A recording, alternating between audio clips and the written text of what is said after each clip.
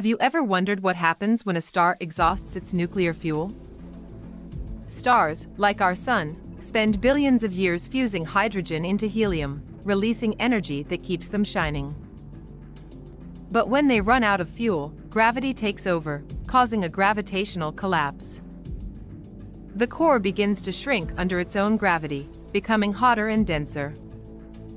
As the core contracts, it heats up, eventually reaching temperatures where helium fusion can occur, leading to a spectacular explosion known as a supernova.